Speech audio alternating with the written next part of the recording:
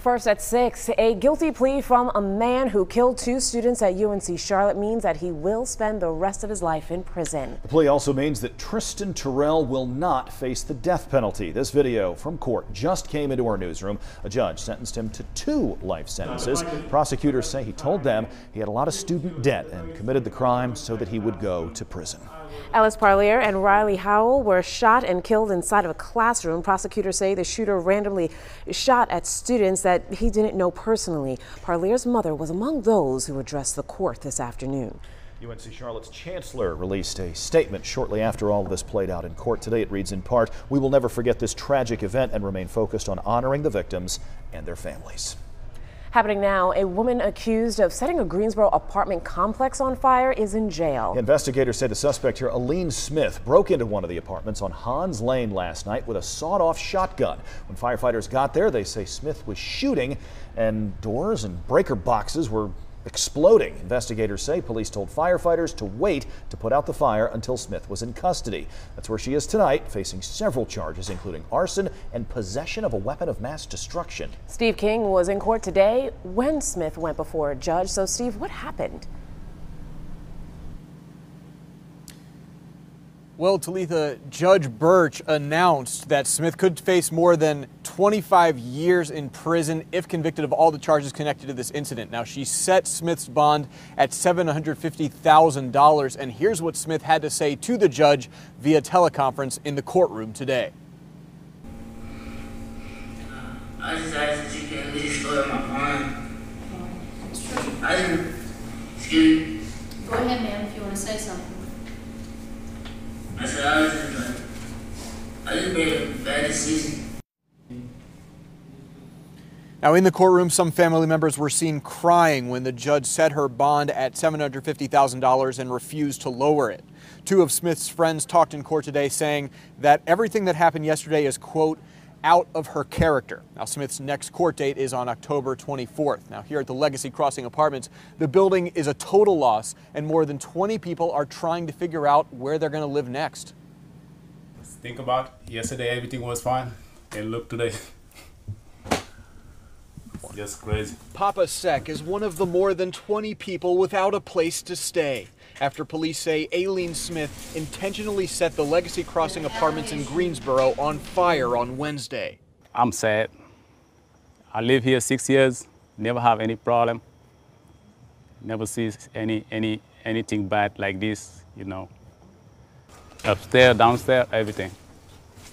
Total loss. Total loss.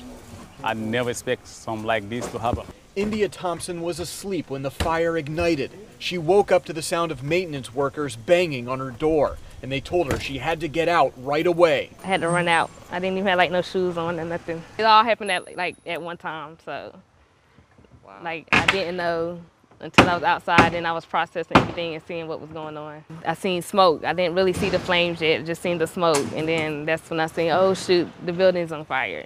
It was like a lot to take in because you don't expect that. Like you see the stuff on TV, but you never think it happens to you. Now the Red Cross is helping anyone displaced from the fire until they can find a new place to live. However, Thompson and Sec say they're not sure what's next for them. Kind of panicked because I live here by myself, so it's just like, what am I going to do? Where am I going to go? Where am I going to, find the money to replace everything? I'm just thankful I'm alive. That's the greatest thing. I'm thankful they was able to get me out. I mean, life goes on, so we got to keep it up and see what we can do next.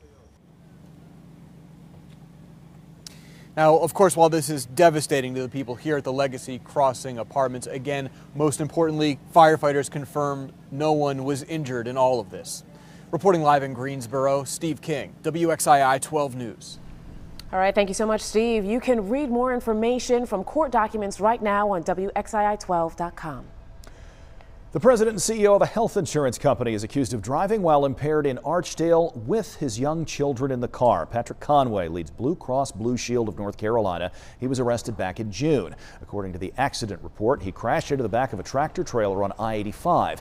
His 2 daughters were not injured. Conway is charged with DWI, child abuse, and reckless driving. Conway will not lose his job. A company spokesperson says the Board of Trustees decided, quote, his strong leadership will continue to be an asset. Conway is expected back in court next month in Randolph County. Right now, the Trump administration is threatening to cut funding for a Middle East Studies program at UNC as well as Duke. The administration says that the program misuses federal funds to advance ideological priorities and unfairly promotes, quote, the positive aspects of Islam. The Department of Education sent a letter to the universities last month giving them until Sunday to revise the program or lose federal funding altogether. UNC and Duke are not commenting.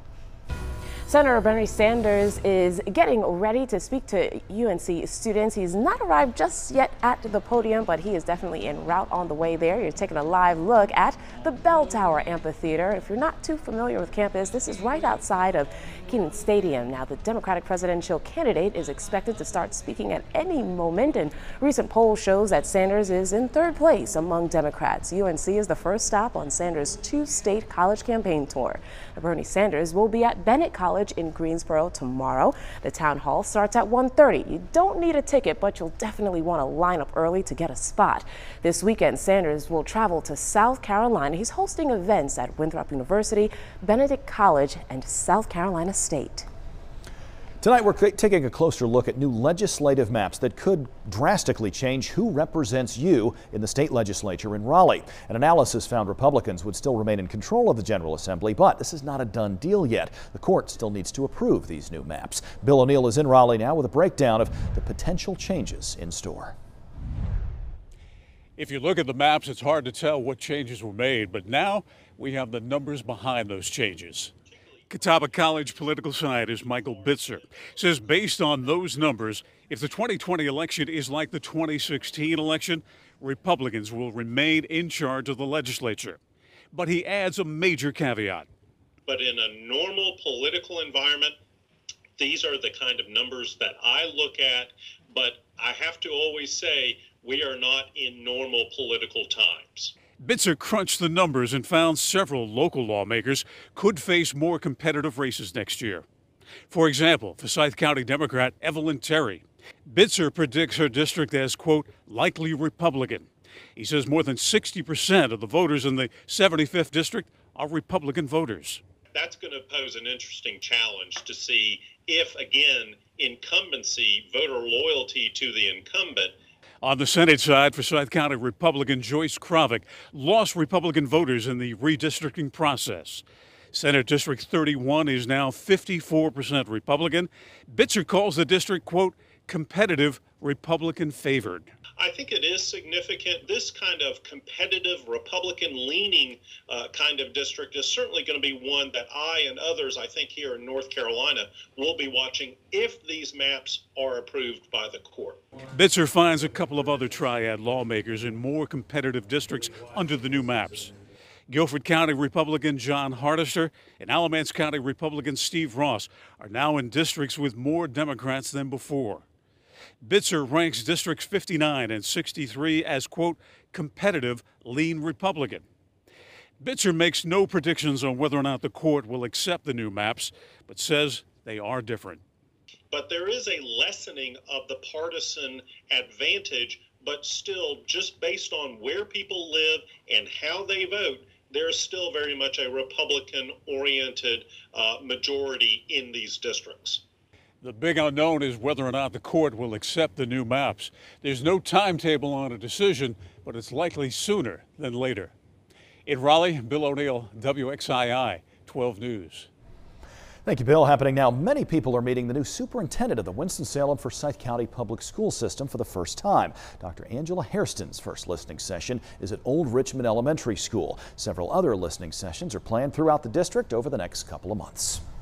And Forsyth Tech is celebrating its new president. Yeah, Janet Spriggs has been in the role since January, but today was her inauguration day. Spriggs previously served as the Chief Operating Officer of the North Carolina Community College system. She attended 2 community colleges and says that experience taught her that access to higher education is critical for all students.